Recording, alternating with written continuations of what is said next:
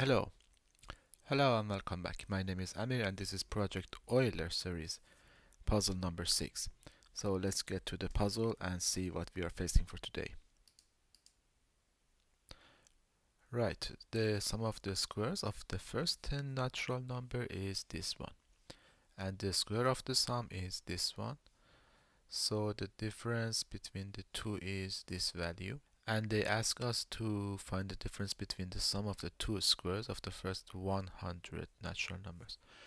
Okay, we have two different methods. One is just having a for loop and doing the arithmetic as we go along. This is the easiest way, and there is another way.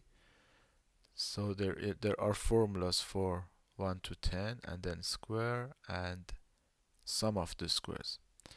So for the sum of the squares, there is a well-known formula that I will link to the description, how to calculate that. This is 1, so we have 1 squared plus 2 squared plus all the way to n squared. This is equal to n times n plus 1 times 2n plus 1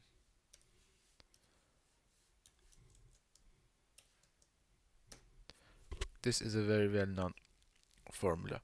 I will provide a link in the description if you want to see how we can get from this to this, but we're just going to use it for now.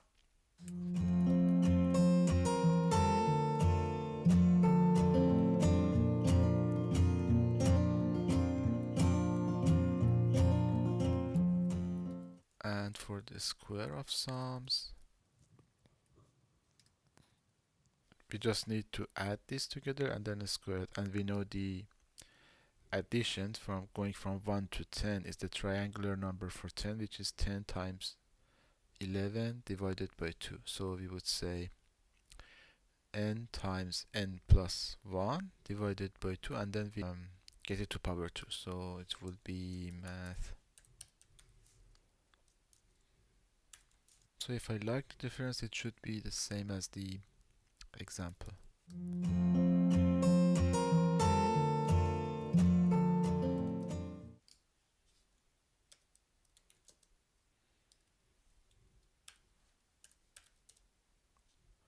Right, it's correct. But the other way, I will write that one as well.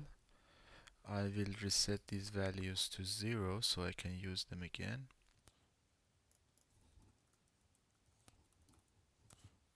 And these should be let so I don't get any error of reassignment.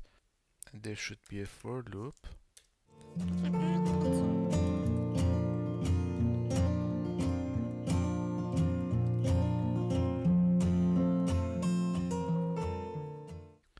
Then I will take this to power 2 and subtract this from that.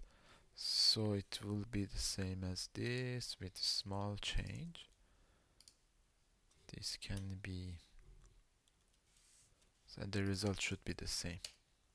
So, but what is the difference in terms of calculation and so on?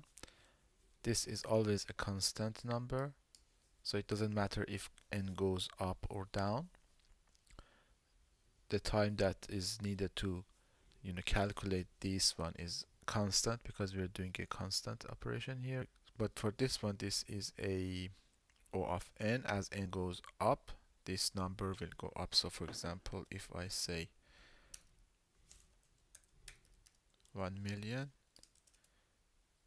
they are kinda the same, but as we go up, you will see that this one will lag a little bit. So already. And of course, if we go way up,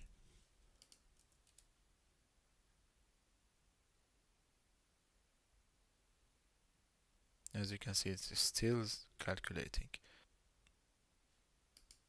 So this is about it for puzzle number 6. Oh, I need to provide the answer. So it's 100 and the result is this value.